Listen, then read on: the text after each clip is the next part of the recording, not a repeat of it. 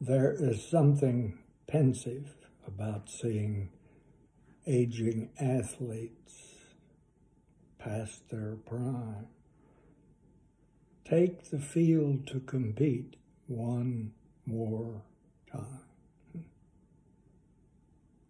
having already won far beyond fair share, while learning clearly how losing feels. Yet I must confess, much to my surprise, when Super Sunday arrives and he emerges from that tunnel, I will offer a little respect, never having cheered for Tom Brady even faintly throughout all of his Patriot years. He seldom started at Michigan, suffered serious anxiety and frustration, almost withdrew.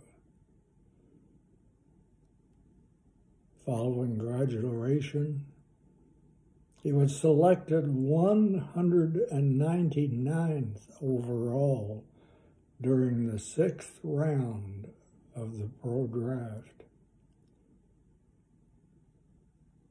Soon, a knee injury kept him from playing for an entire season.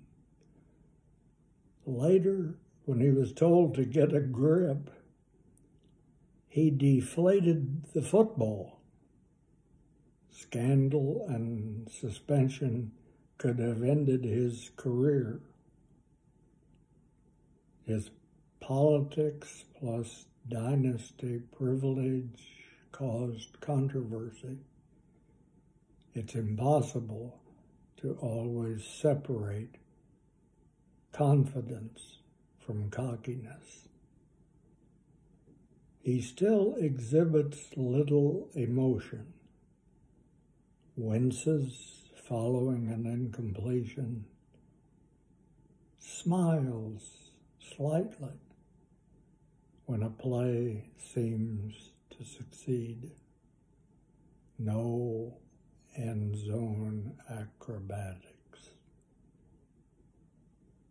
He gets plenty of sleep to keep clear-minded, works out beyond team requirements. The contest is between a vegan and lots of ketchup on steak opponent. My loyalty is to Patrick and our team, but cancer and pandemics are serious as it gets. Sports like football offer a brief respite. So let's lie back and enjoy the chance. There may be no more next seasons for Tom Brady, or he could return again.